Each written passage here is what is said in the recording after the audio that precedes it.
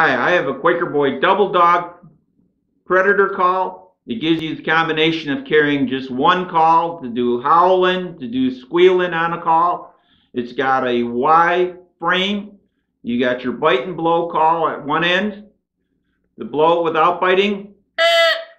When you bite on it and blow. So you have to combine that low and high pitch together, put some life into it or death into it, which you want to accomplish.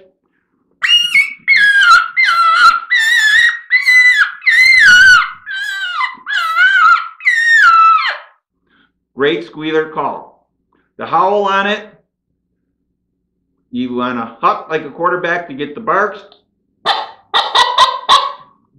Add the squeal, the high-pitched howl at the end.